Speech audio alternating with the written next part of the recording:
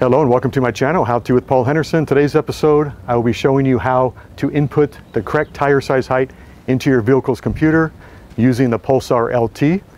I had installed this PULSAR LT about 8 weeks ago to disable the DFM and to turn off the auto start stop feature that is currently on these vehicles. But I didn't do the tire size correction. So today I'm going to show you how to do that. It is pretty simple. My vehicle actually came with a 255/70/17. Those tires have a tire height of 31.1. My new tire is a 265/70/17, which has a tire height of 31.6.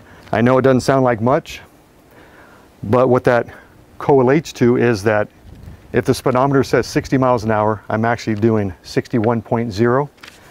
And just say if it was the reverse, these came with a 265, you went down to 255, the speedometer would be, if you were traveling 60, as what the speedometer would say, you would actually be doing 58.97, I believe. So that's like, just over 1 mile an hour less. Or in my case, I'm actually traveling 1 mile per hour over the 60. So to find the actual tire size height of a specific tire, you can go to your app store. You can download, let's see, I got it right here. Let me go ahead and look it up real quick. It is called Tire Calculator Pro. You can download the regular tire calculator, which is free. I upgraded to the Pro for $5 for a one-time fee. You go to tire conversion, you punch in your tire size that you currently have. So this is a 265/70/17. And it measures a 31.6.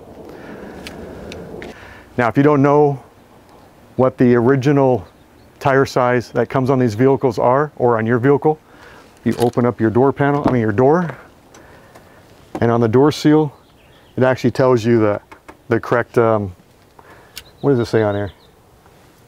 Original tire size right here on the door seal. So you need to punch in those numbers to get the original tire size that this vehicle is programmed for. So this is a 255/70/17, which is a 31.1 inch tire. I have the 265s, which is a 31.6. So we're gonna go ahead and jump in the vehicle and I'll show you how to program the PULSAR LT with the new tire measurements. Like I said, you need both tire measurements, the original tire that comes on the vehicle and the tire that you're replacing it with. So let's go ahead and jump in the vehicle and I'll show you how to do it.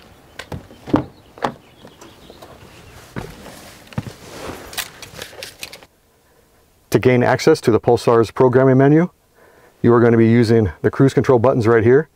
If you have a keyed ignition, you will turn the key to the run position. If you have a keyless, you're going to push and hold the button in for 5 seconds, but do not put your foot on the brake.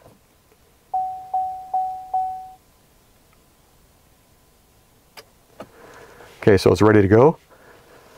So now what you're going to do is go over here, push and hold the cancel button for 5 seconds.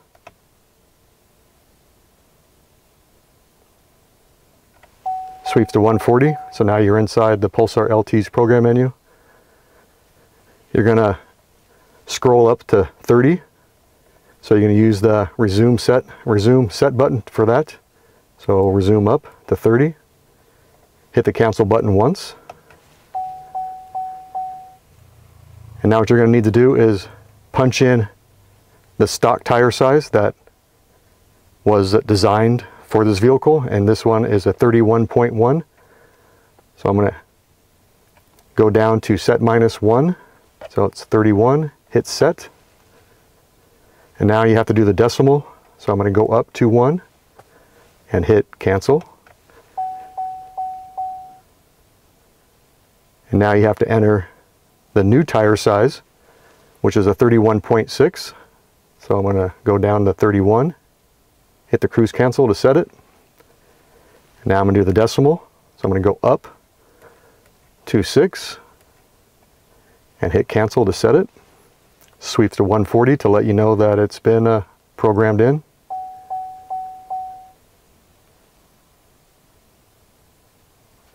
That's it.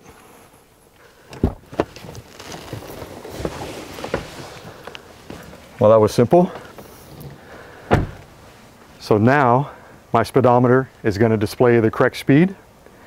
The one thing I noticed before I actually did this tire correction a couple weeks ago, because I wanted to test it out, on my GPS, if I was doing 65, my speedometer said I was doing like 66, 67. Now, and if you have a larger tire and that correct tire size is into the car's computer and you go to a smaller tire and don't do the correction, your speedometer is going to read less than you're actually traveling. So now mine is perfect. So if you like this video, hit the like button, hit the subscribe button. That really helps out my channel, and the bell icon, and you get notifications as new videos come out. And like all my other videos, there are a few bloopers at the end of this one. I didn't get too many. It went pretty smooth. So I guess that's it. Enjoy your day, and drive safe, and no speeding. And I didn't have any beer today. That's probably why everything went smoother. Anyway, have a good day. See you later. Bye.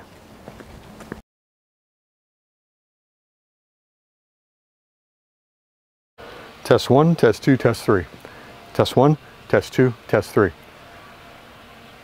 Hello and welcome to my channel, How To with Paul Henderson. Damn it. Up and down the stairs too many times. Fuck. Gotta take a break. And if you're not too sure, so if you don't have the original tire on here and you have an aftermarket one, go ahead and open up your door panel, your door. God. Fucking Amazon. Fuck Amazon. God dang it.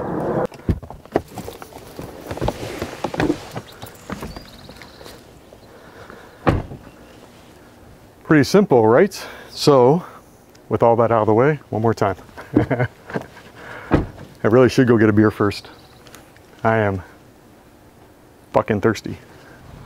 With a smaller size tire input and a larger tire, the speedometer, the speed that you're actually going will be, oh, what is it? A little bit faster than the actual speedometer is reading before the new inputs. Did I get that right? Let me see if I can get this right. So if you have a larger tire and you go with a smaller one and don't change the tire size input, if you're doing 60, oh shoot, now I can't remember.